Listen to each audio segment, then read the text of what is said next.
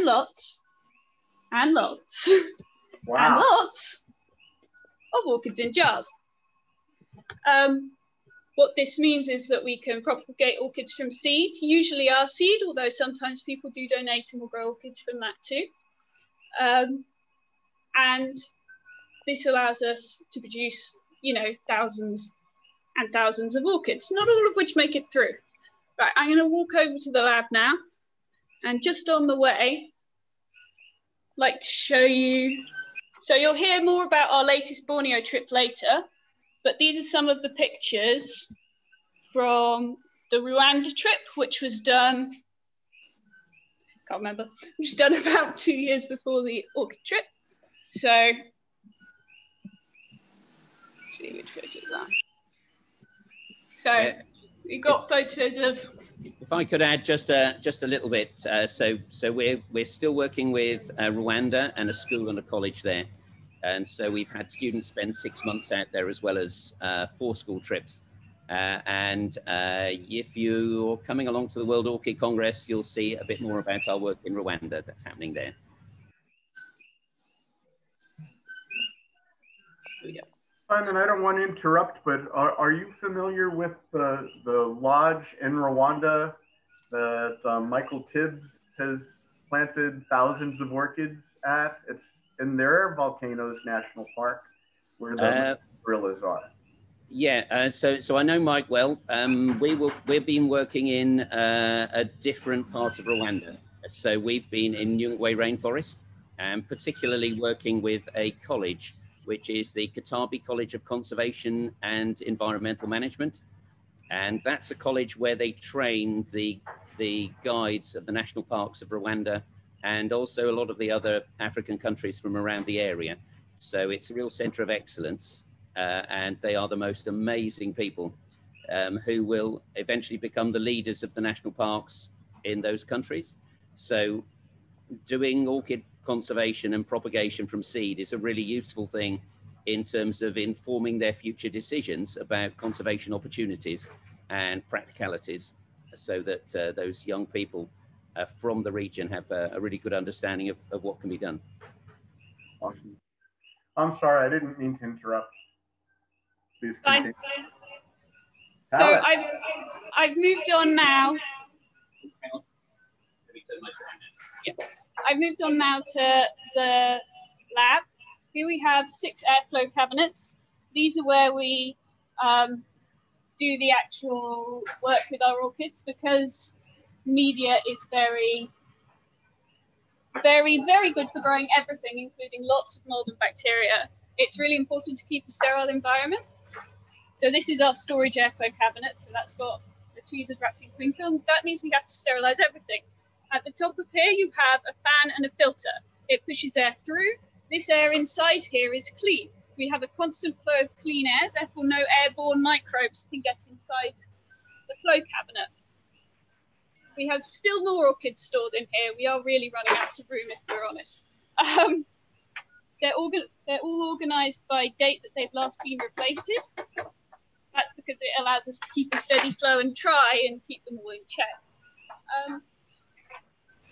I'm quickly now going to pass over to my other screen, and I'm going to quickly unmute on that one so you can see it, but I'm going to keep this one as an audio device. So, unmute on this one. So this is my other device. This is the one that's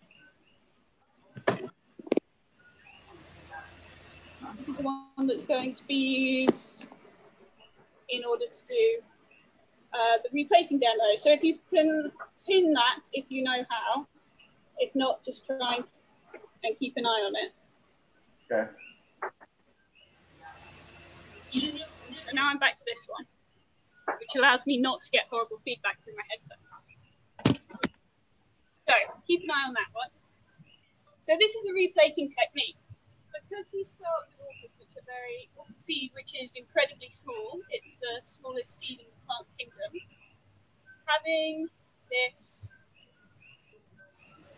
This means that we end up with a lot of plants in one jar, and those plants can't all grow to maturity where they're able to be taken out of the jars. In that jar, they don't have enough space.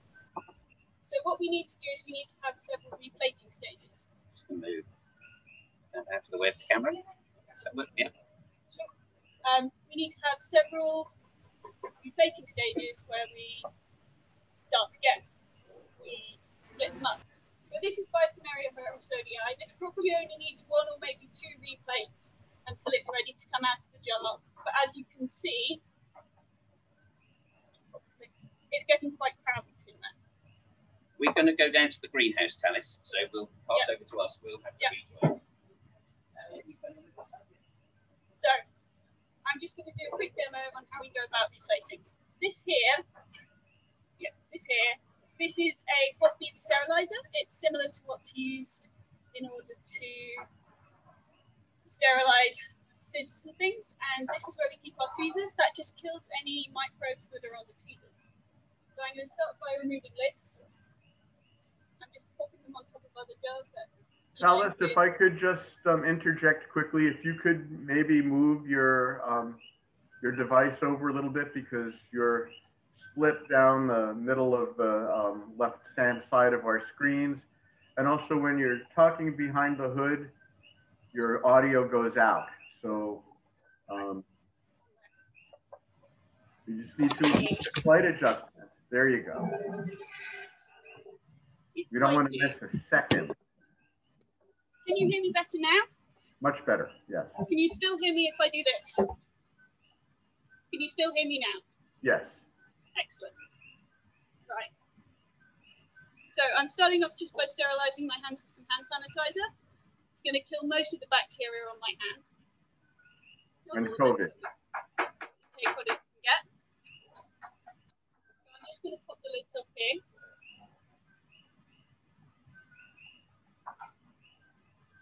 Now what I'm going to do is I'm going to take these tweezers.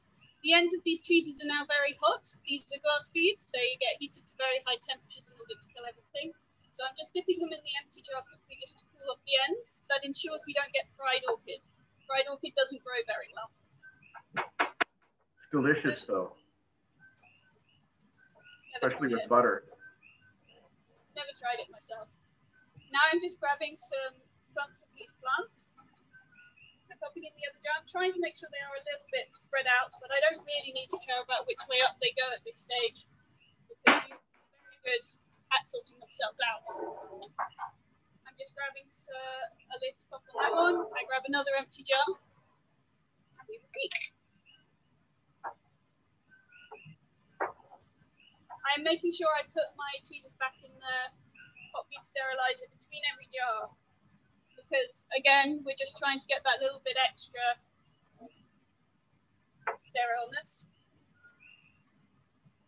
Just ensures that everything stays clean. I'll leave that to be finished up later, because I want to show you quickly what happens when we don't keep everything clean. So if I bring you over here with this one, do we have any really disgusting ones? No. So, if you can see in that jar, you have an orchid. You also have a horrible white smear. That white smear is bacterial growth. It's where we've just had, you know, maybe a tweezer that wasn't fully sterilized. Maybe we just got unlucky. But the issue with bacterial growth is it generally grows faster than the orchid. Now, the reason this orchid hasn't just been washed out and binned is because it's quite big. There's a reasonable chance that the orchid is going to be ready to come out of the jar before the bacteria kills it. So we have this. This is our kind of last chance windowsill. These are the ones which are going to be going for it, but we can't replate it, because once we replate it, we break that sterileness. Some of the ways that we keep our jars sterile, just before I hand over, we either pressure cook them or we use this thing. This is an autoclave. This is our autoclave. It's basically an automatic pressure cooker. Just means we can heat things to very high temperatures at very high pressures without having to stand by it all the time.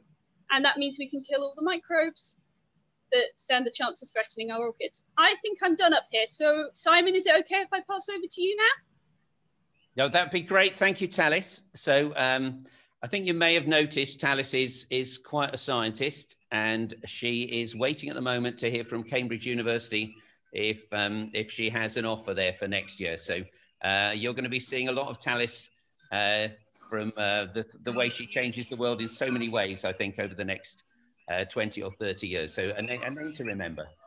We wouldn't be... Thank you. Thank you, Talis. So maybe I'll give you a very... Uh-oh.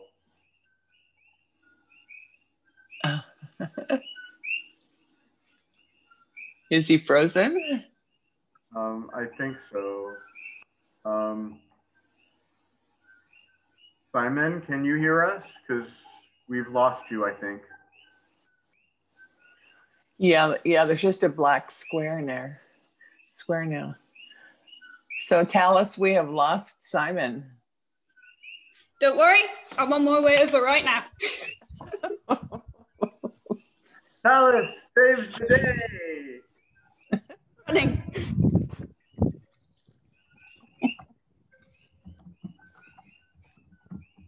Beautiful blackness.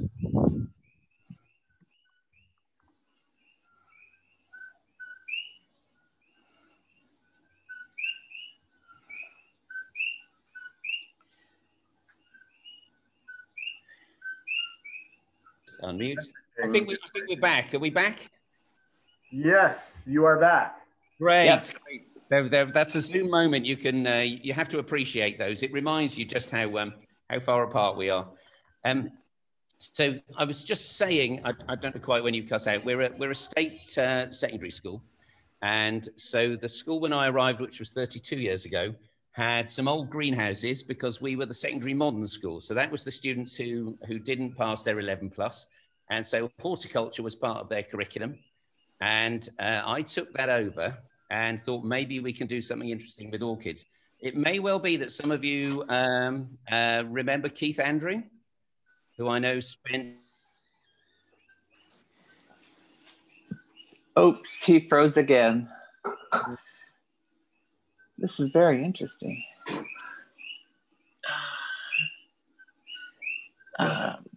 Tom, he's frozen again. I'm writing to him right now. Oh, Talis. Hello. He's about to use mine. All right. Yeah. There you go. It should work.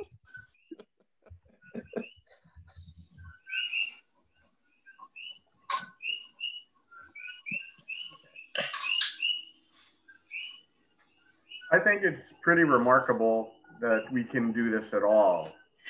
A couple of glitches, not a big deal.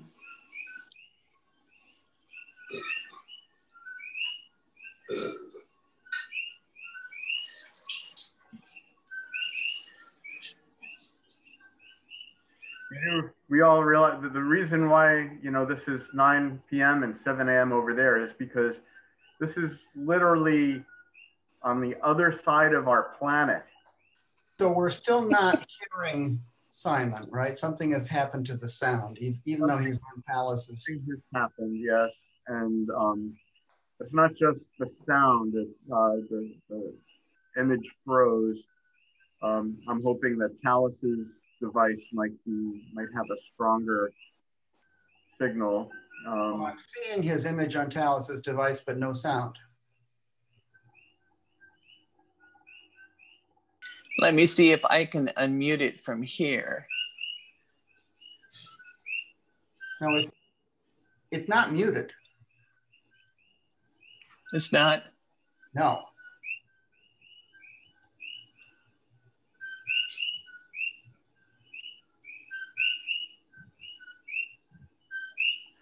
It's so Talis, can you hear us? Both of her devices are muted. Yeah.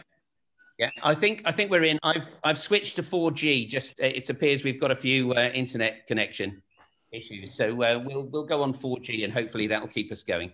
Okay, we can hear you now. 5G is faster, but 4G is stronger, so go for it. Yeah. So I think I'm going to pass you over to have a look at some of the plants in our greenhouse. We grow our sections by different climate zones.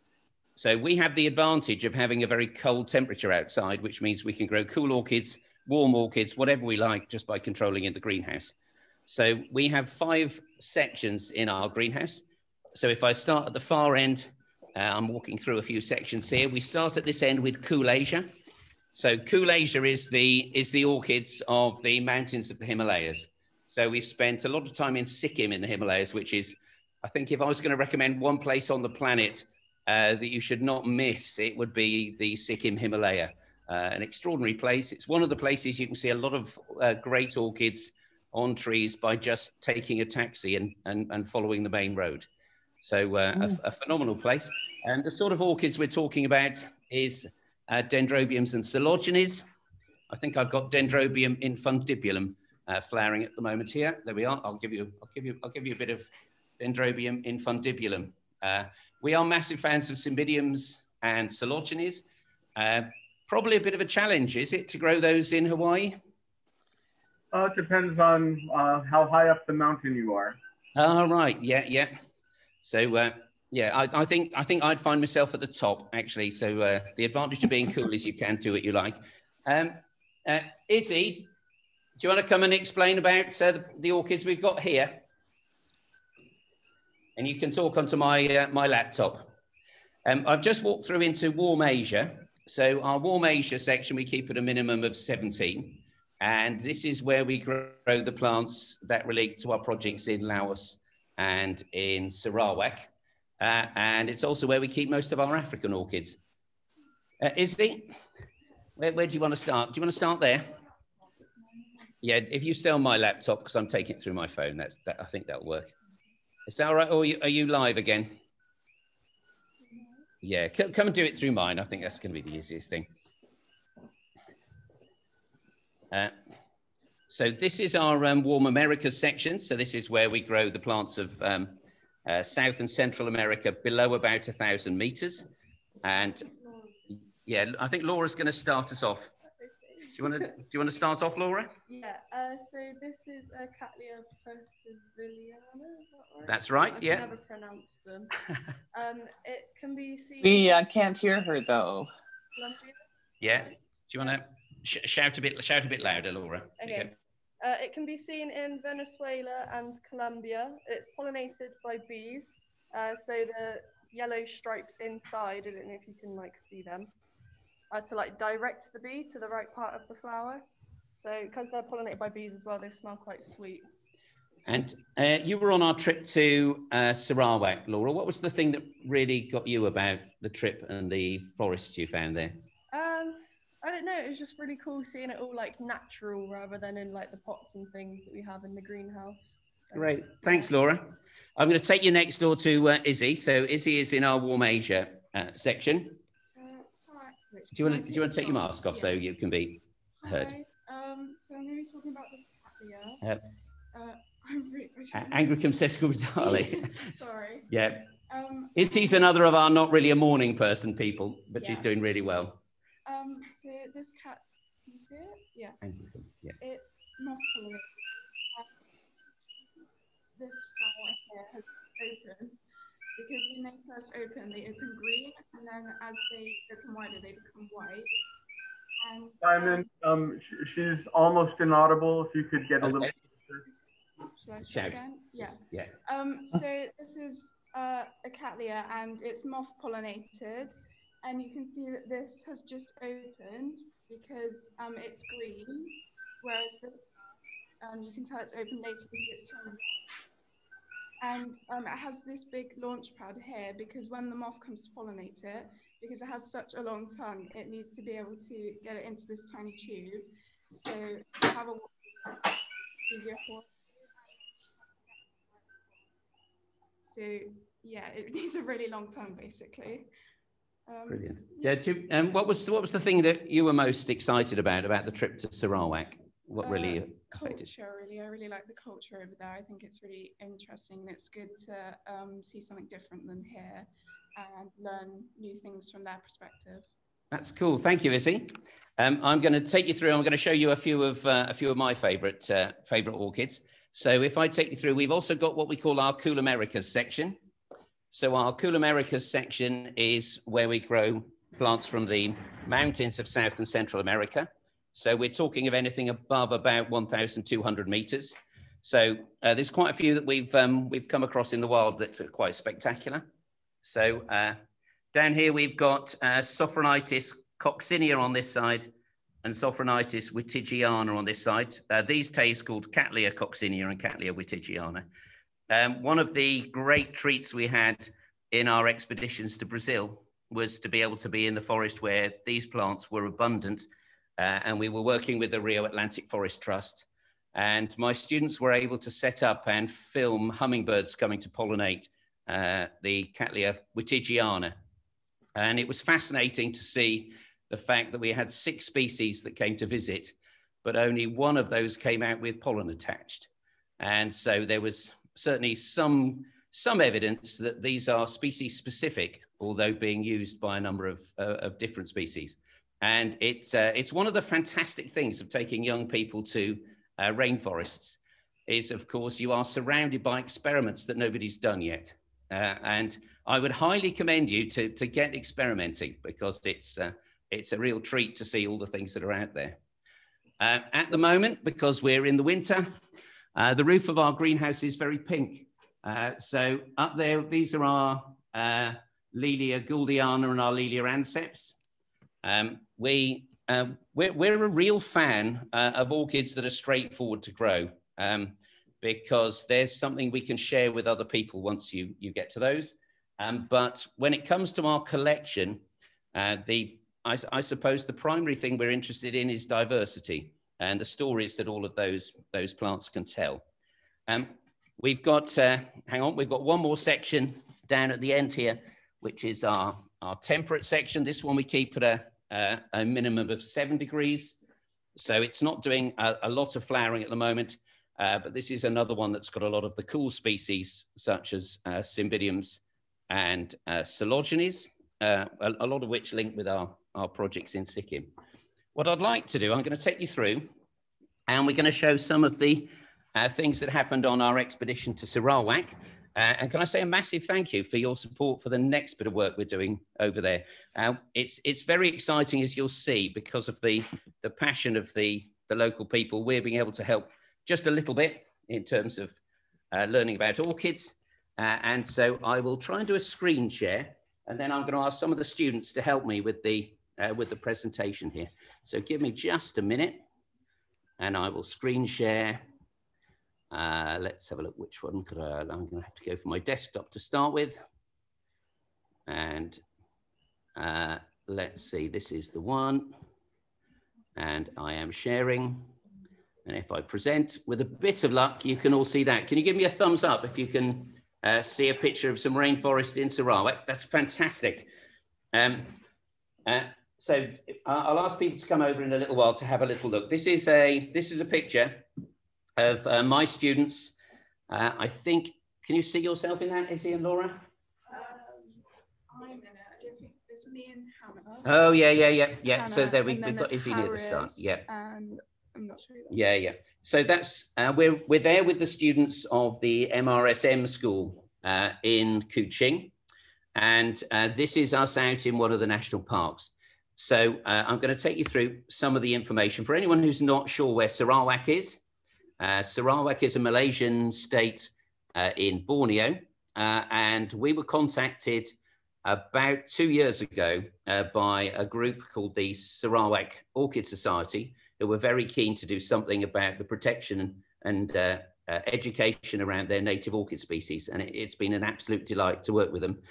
We've been over twice, and the picture at the top here is part of the team on our last trip in the city of Kuching. And this is a picture of us at the school. So that's the group of students who went on our second trip with the students from the school at MRSM. It's a terrific school. It's a school that's been set up charitably to support students who are disadvantaged but have potential in science. So it fits very well with the aims that we're after. And it's a very mixed school in terms of representing pupils from all the different tribes and ethnic groups of Sarawak. So you've got tribal people, particularly from the Penan tribe and the other. I'll come back to the tribes in a bit. We learned some great cultural stuff. We've got ethnic Malaysians and ethnic Chinese, and it's really great to see how the mix happens there. We're also very keen to work with helping them get publicity for what they're doing. There is no question that education is great if it happens in schools, but it's so much better if it happens outside schools too. And this was one of the newspaper articles. We're also on Borneo TV. And in terms of the activities that happened when we got there, a lot of the time I could sit back and do nothing at all. So this is the student team that I took. And so what happens is each of my students takes a workshop to share with the students we're working with. And that way we can share all the different skills about the lab, about orchid botany, about conservation, and also orchid life cycle, so that when we then go out into the forest, we can look at what's happening with the orchids there, as well as the lab we've set up. The lab you can see here is Sarawak's first, and they're being incredibly productive with it already. So that's we took over the lab in our suitcases, apart from the flow cabinet, which we sent air freight. And we've got a plan where we think we can set up a lab for about £3,000, which means that it's very accessible in terms of lots of educational establishments, with a bit of support from organisations. We had support here from the Chief Minister of Sarawak, as well as support from the British Council, which helped with some of the funding early on. And there's some more of the workshops.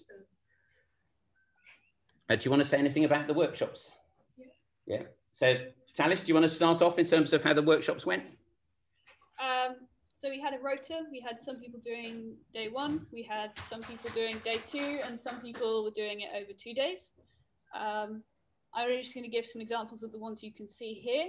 So at the back, just underneath the clock, you have me and Ed and some of the girls doing a making media workshop. So if you remember in the lab, the black stuff, making that black stuff. We have Laura doing what I think was our lab safety workshop.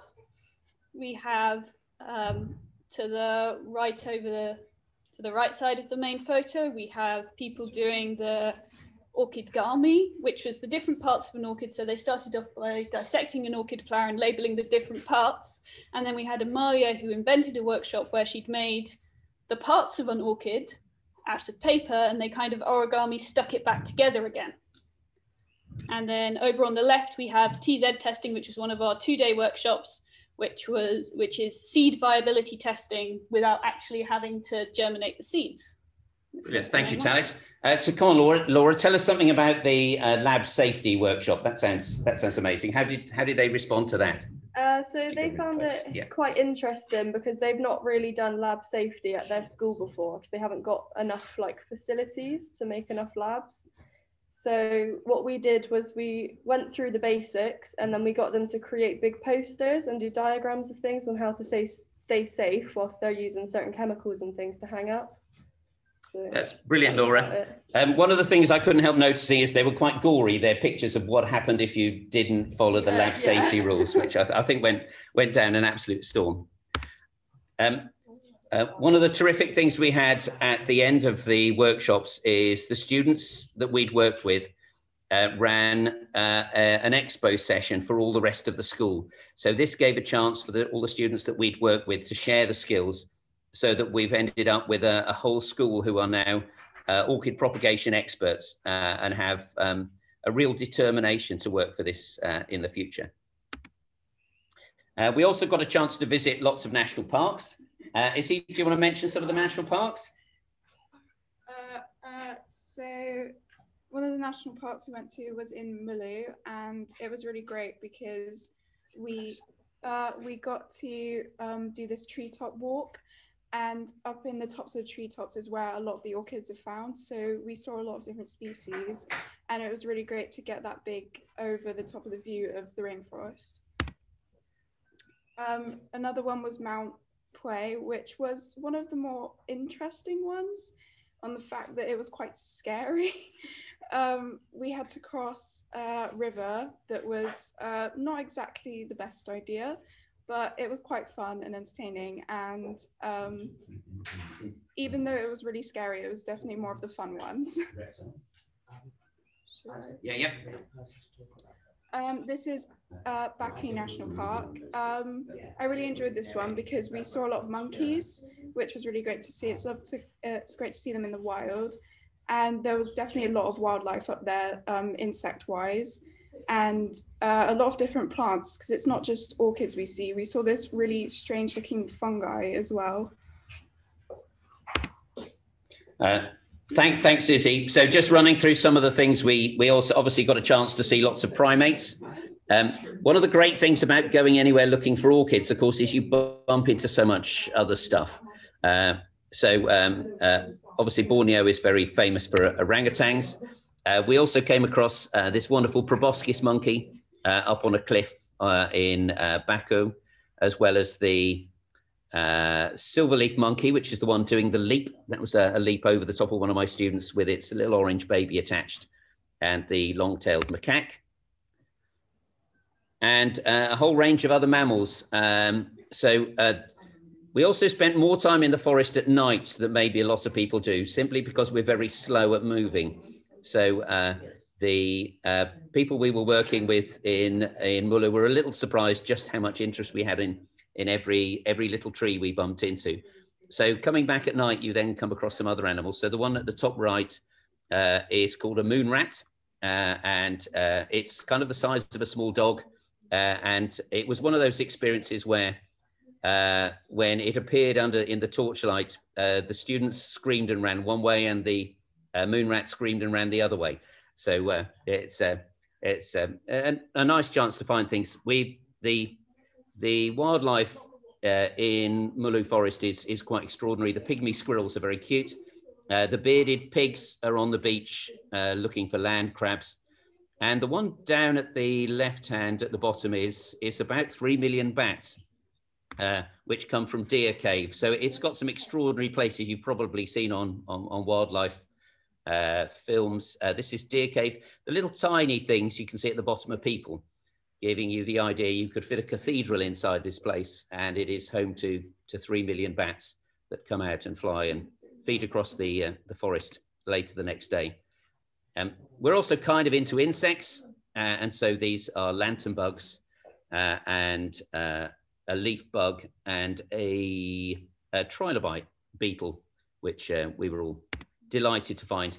It has its fair share of venomous snakes, particularly the Bornean pit viper, which we bumped into several times. I think I've got one later that's on an orchid. And the good thing about these is they don't seem to be very aggressive, unlike some of the poisonous snakes we've met in Central America. And so they kind of hang about on their trees for long periods and are quite happy to be photographed, which is always quite exciting. Let me move on to the next one. Yeah, lots of lizards as well. So that's a Bornean forest dragon in the middle. The male we saw as well, which has much longer spines on its back. And that's a green crested lizard. So if anyone wants to experience multitudinous wildlife, particularly Mulu rainforest is the most diverse place we found in terms of the animals present. Lots of frogs and other amphibians. I'm sure you're aware the dominant sound in a rainforest is actually frogs. And certainly in there it is the rough-sided frog. They all seem to be speaking English, which surprised us.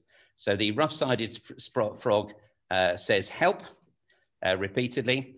And we have another frog that says what, another frog that says how, and another frog that says why. So we spent most of the night answering questions asked to us by frogs. And let me do you some orchids. This is an orchid talk. I don't know if anyone's familiar with Dimorphorchis lowii. We were very pleased to see a lot of these in the wild. This is the one that produces different flowers on the top of the stem to the lower part of the stem. And as I was saying about experiments that haven't been done yet, I don't think there's a really good explanation yet as to why this plant has evolved this habit. So it would be very nice to be able to spend a few weeks parked next to one of these, but not necessarily what the one on the left. That one's got a very large Bornean pit viper lying across the top of it. That snake stayed across that orchid for about 2 days. So that was one we didn't get very close to. We were also very fortunate to find Paff sanderi flowering on the cliffs of Mulu. So I don't know if people are familiar with the story of Paff sanderi. It was discovered in the 1880s and caused an absolute storm because of its petals that are over 1 meter long, as you can see dangling from the cliff there. It was then lost to cultivation, and people were beginning to wonder whether it had actually ever existed in the first place. And I remember in the late 1970s when it was rediscovered, the excitement it caused. I have to say hats off to the Sarawak Forest Department and the work of the national parks. The fact that as a visitor, you can see an orchid this rare, this valuable, so close to where people are able to travel, gives you real hope, I think, in terms of the protection of the forest. They've obviously got a lot of things right, the fact that these plants are still there. Hang on. Extraordinary. Okay, still working. So we've also got Grammatophyllum speciosum. So these are big trees we're finding in a lot of the rainforests here, and big orchids. Hang on, let me press. I'm trying to find it. There we are. There's a properly big one in the forest there. Lots of tiddly miniatures as well. This is Clysostoma. We grow lots of Chlysostomas in our warm Asia section, as we're rather keen on miniatures. I've actually got, if I get my camera right, here we are. I have Clysostoma subulatum flowering at the moment, which is in front of your camera where you can see me. And this is it growing in the wild in Sarawak. We also bumped into Varieties odorata. This was at the bottom of Mount Pue, and was one of those classics where you park the bus, you travel up a mountain looking for orchids, you get back to the bus and you find the best orchid in flower was actually right next to where the bus was parked, but you hadn't noticed it on the way up, which I'm sure is something you've all experienced when you've been out in the forest. I'd like to just show you Tengu here, who's a scientist and one of the real passions behind the local group and a real inspiration. She's doing work, particularly at the moment, a PhD, looking at the reintroduction of biodiversity in palm oil, because as I'm sure you're very aware, a lot of Sarawak and a lot of Borneo is now covered in palm oil instead of forest. And so it's part of the research project looking at how the way that palm oil is managed can be improved so that a greater amount of biodiversity can cope in there. And she's particularly working at the moment with Dendrobium anosmum. Lots of dendrobiums. This is Acerosum, which we saw along the rivers. Epigeniums. So we've seen these in the Himalayas, different members of the genus. And this is probably the most horticulturally attractive one that I've come across. And again, this was hanging around where the orangutans were. So it's one of those things, if there's a reserve for one thing, then you can guarantee that other species and animals and plants are gonna flourish too. It is home to a lot of Phalaenopsis. So Phalaenopsis bellina on the right here is the state flower of Sarawak. And again, a treat to see lots of the plants that we're used to growing in the lowland forests there. Bulbophyllums, we have about 48 different Bulbophyllum species, fantastically diverse genus, and very much the same when you go to Sarawak, that the Bulbophyllums will keep surprising you with the form and the way that they produce their flowers. A good example here is Bulbophyllum grudensi. grew in the deepest dark shade we've ever found an epiphytic orchid flowering in. So this was right at the bottom of the trees in deep, deep shade, whereas Bulbophyllum coriaceum was in very bright light in very thin, scrubby forest on the top of a rocky plateau at Baku. Coleogenes too, I've mentioned coleogenes a few times. So very abundant in the lowland forests, and the trees often have very large plants like the one you can see on the right-hand side here, as well as the smaller ones like Coleogene motley. Lots of terrestrials too. I was quite chuffed personally to see a Noedia, because I've not come across that, though I've seen it in lots of botanical books because of its primitive nature. Thanias, I've got some others here, Calanthes, and Brumhedia, which was growing amongst very open scrub on the top of the rock plateau at Baku. The other one, of course, is the great thing about visiting anywhere is you come across orchids you've never seen before. What a fantastically wonderful, diverse world we live in, don't we? And this is Acreopsis was a new genus for me. Yeah, I think I've done enough on there. There we are. Let's move on from orchids. Izzy mentioned earlier the mushrooms that we saw. We saw some fantastic fungi. This is the veiled stinkhorn fungus, which is a pretty cool cool fungus. It's a pretty cool name, and the Latin name caused some hilarity as well, being Phallus multicolor, which has some appeal as well. We've also got a wonderful scorpion at the top there, and Ed, that was your tip, wasn't it, to take a UV torch with us, yes, so that we could see things?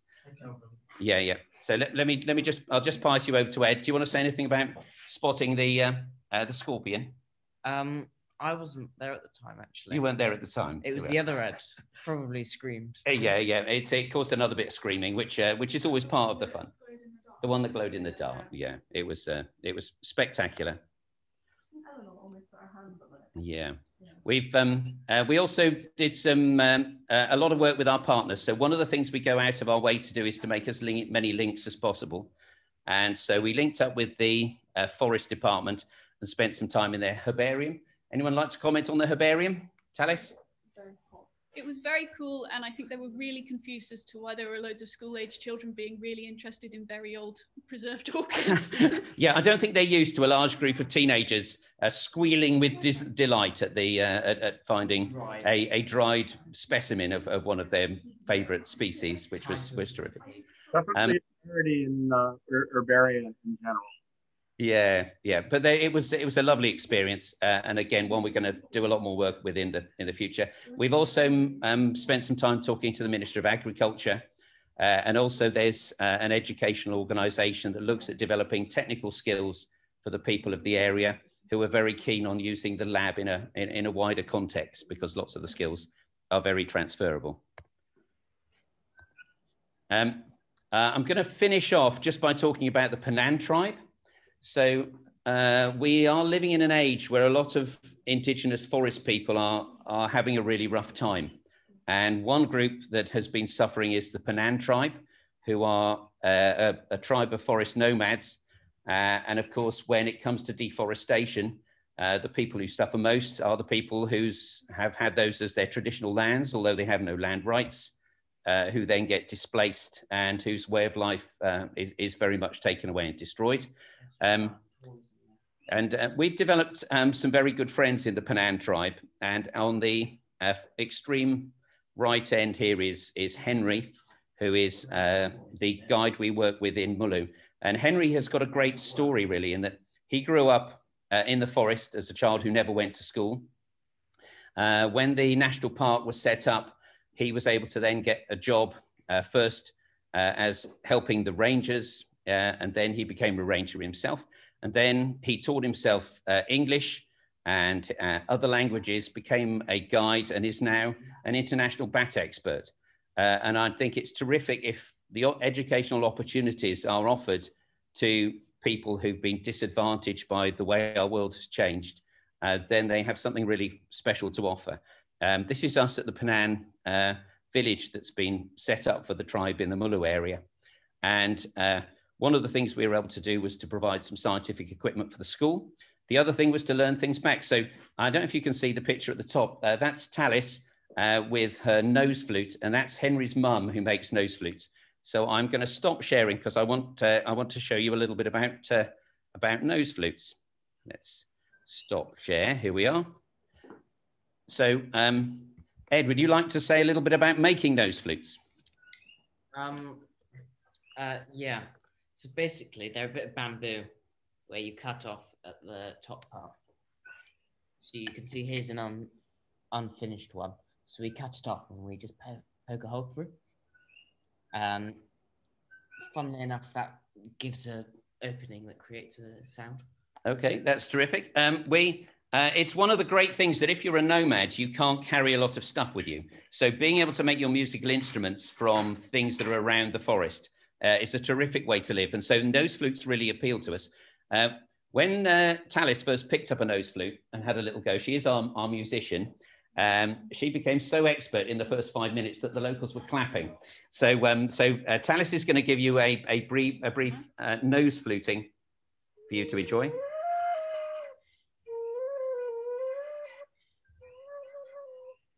There we are. A round of applause for Talis, I think. And Ed, who was showing you the mechanics, because he's much more of an engineer than a musician, was then very keen that here was a way we could raise money to help the Penang tribe. So he's been selling nose flutes, and we became quite famous, actually. We've been on telly in the UK. We are the only school with a nose flute orchestra, and we sell nose flutes so that we can raise money for the tribe. It's not going particularly well at the moment with coronavirus. There's something about the nose flute that doesn't really fit with present conditions, but I'm sure it will have a renaissance, and that's something we're looking forward to. I'm just looking at the time. I think our time is about up. So we'd love to answer any questions that you have about what we're up to, and it's been an absolute pleasure sharing things with you. Wow, Simon, it's astonishing what you're doing with these young people, and your outreach to the world is exciting and incredibly special. I have a lot of questions, but I think I better let someone else start things off.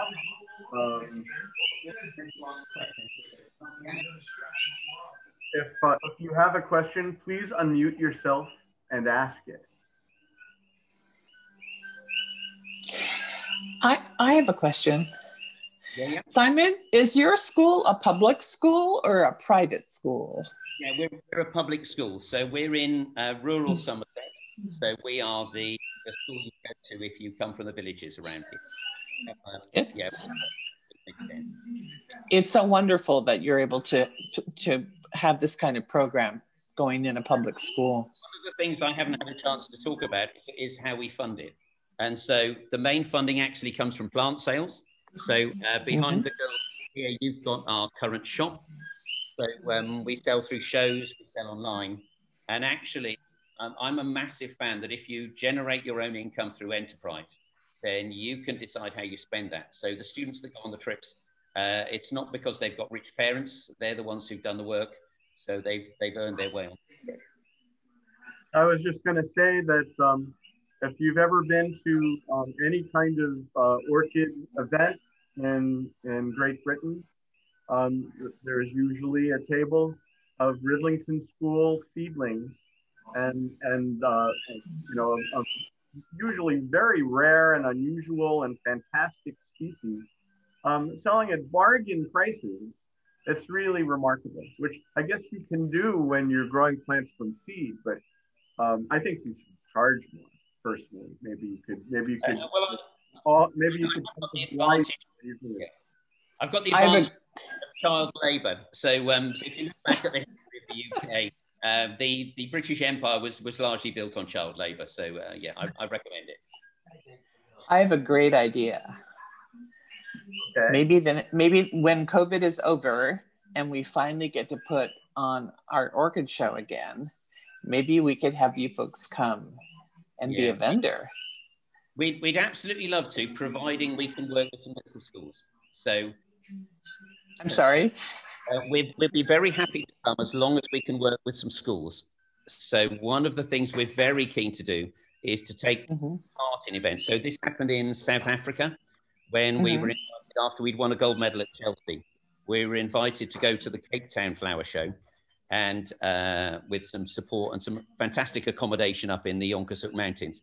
But we said, we're only coming if we can work with some schools. And as a result, we've worked with a school in Cape Town, which has got a fantastic project of its own, which is supported by the local council. So yeah, we're does everyone say yes to going in? Yeah. I wouldn't mind that. Yeah, everyone says yes. Everybody says yes, they want to come to Hawaii. I was going to suggest that you have some of the, certainly we can arrange for you to work with some of the people at the UH and some of the Kamehameha School and some of the other high schools around here that might have horticulture programs. I was going to suggest that it would be a really wonderful experience for some of your students to intern at some of our fantastic orchid nurseries. Because we have on the Big Island in particular, but all of the Hawaiian Islands, of the best growers in the world that I think could, not that you guys have any trouble growing orchids, you're fantastic at it, but I think it would be a great experience for any of your students that would like to go into the orchid business or orchidology in general as a scientist, or to have the experience of interning for a week at a really, really first-class nursery, and we've got tons of them. So we can probably put together a very nice program for a couple of students. I'm sure that I know personally we have the ability to maybe house a student or two here at Charles Mance's house, but I'm sure other members would love to have a couple of your students with us as well. So I think we can really make something quite wonderful for you. We've been thinking about that. If we can pull that off this summer, then that would be Alice here and Jess, who's currently at Oxford University, who's just spent 1 year there, who would be fantastic pioneers, I think, for coming across and getting involved. And maybe the year after, I think it would be Izzy and Laura would be the two obvious candidates, which is, so that's why those are the people I've called in especially today. So it would be lovely if we can make something happen. Well, we got to get down first. But, I think we're on our way finally. So if we are able to put a show on this year, the dates of our show, they're the second weekend in June. Is that right, Tom?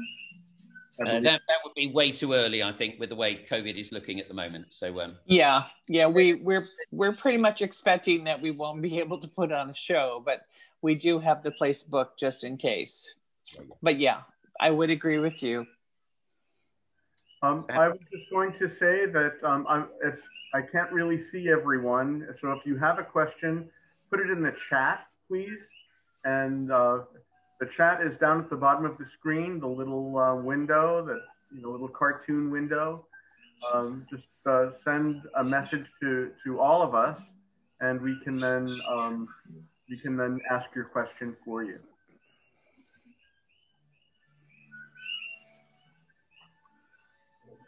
I'm not seeing a whole lot, but it's the last weekend in June. But even so, it's no, not this year. It's Father's Day weekend. Right, that's correct. Mm-hmm. Yeah. Mm-hmm. Okay, I have a question from Dennis Benson, and the question is: generally, what is the age of most of the students that are in your orchid program? So just have a quick check. So when did you start on the project, Alice? Do you want to jump in a bit quicker? So I started when I was 11. I've done it all the way through when I'm 18. But I think that's our age range, and it's pretty much equal for everyone. Yeah. So one of the great things, if you start at 11, the rate you learn things when you're 11, it means that by the time you're 15, you know a lot about a lot of stuff, which works really well. We don't just, it's actually, Ed, do you want to give a quick demonstration of unicycling? So we also have something of history in circus. So I was a circus performer at one stage in my life. And so we do have, for a bit of entertainment, there we are, Ed on a unicycle. Round of applause for Ed. There we are. Where's Ed? There we are. Now, if you could just balance. Oh, yeah. Yeah. There he is. There we are. But that was him falling off without breaking anything, which is also great. Thanks, Ed. So, Simon, how do you select students to be in this program? Okay, so I don't select students, they select themselves. It's very much open to everyone, and it's come along. You don't have to commit to ruining your life by spending every moment here and losing all your friends, but that is allowed. But equally, there are students that we go out of our way to target. So I may well get a teacher who will send a thing to me and says, I've got a student in my tutor group. They may be struggling in school. I think they may benefit by coming to the greenhouse and meeting the rest of the team. It kind of just builds over time. So it's one of those things that our doors are always open, and we're glad to welcome people in. Simon, have you found that some of your graduates have gotten a little more serious about orchids? I know that some of your students have presented at international conferences and scientific events. Yeah, I'm rather relieved they don't all end up in horticulture, because it's not renowned as being the most well-paid or necessarily the easiest of careers. And actually, of course, with a real project, you get all those experiences. So whether it's the business side, whether it's the marketing side, whether it's running the IT systems that we do, the one thing that students get is used to talking to people. And it doesn't matter what you're going into, the ability to share what you care about and what you love is something that will always work. So we have several, I suppose we've got several at the moment that have headed into wildlife conservation, or the ecology side of things is quite a common one. We have students in horticulture, and yeah, we have others in other places who keep plants as part of what they care about, though they may be designing cars as a thing that gives them their money. I know that having a manager of a laboratory is a very marketable skill. It certainly is, yes. So I don't know if any of your lab managers have gone in that direction. Yes, they definitely have.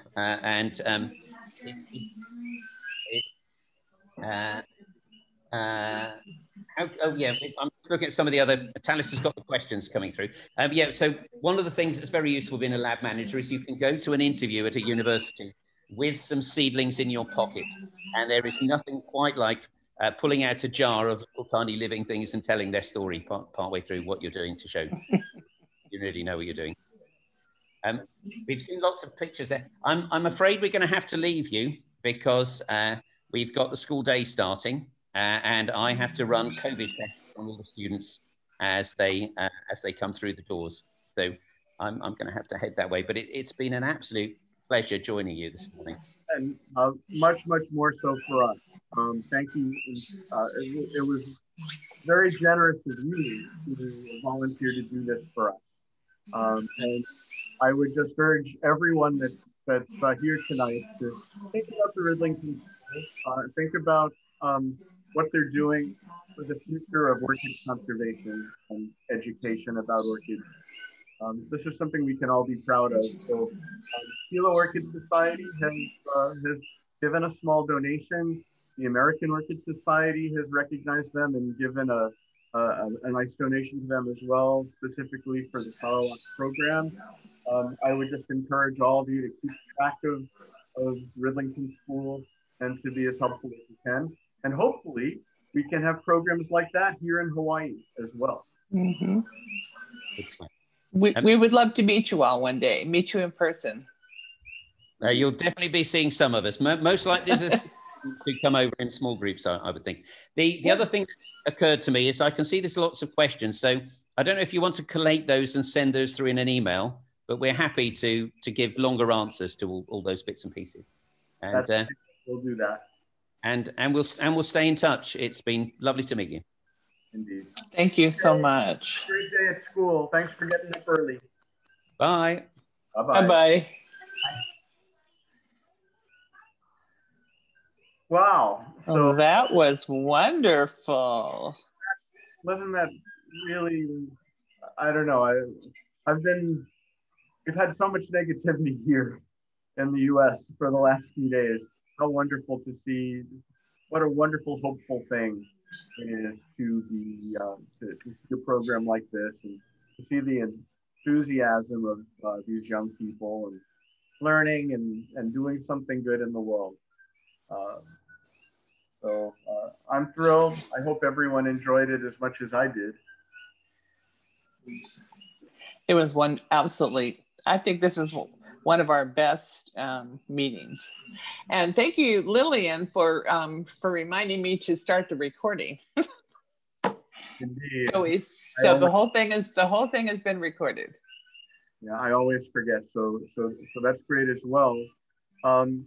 Are we, that reminds me then, are we going to have an archive that people can access if we want to tell people about this presentation? Where would we direct them to go? So this is Larry. So let me try to take care of that. If I can download the recording, then we may be able to put it on our website, or there's a couple other places. Okay, so that's to be determined, but it can be done. All right. When you should get a copy of the recording, as I will. As we're both Hilo Orchid Society. Yeah, it'll show up in the email. So we'll just make sure that that gets out for anyone that wants to revisit this, and I certainly do. I definitely want to see that again. How amazing to see Paphiopedilum sandrianum in bloom in the wild. In the wild. Now wow. You can sort of understand those petals growing up like that. Otherwise, it doesn't really make sense why it would have those. So just extraordinary. Does anyone else have, I think it's probably too late for us to do a show and tell, but we'll absolutely do it next month, and maybe we'll make a special time for that, and we figure out exactly what's happening for next month. I also just want to thank everyone for staying up past your bedtime, and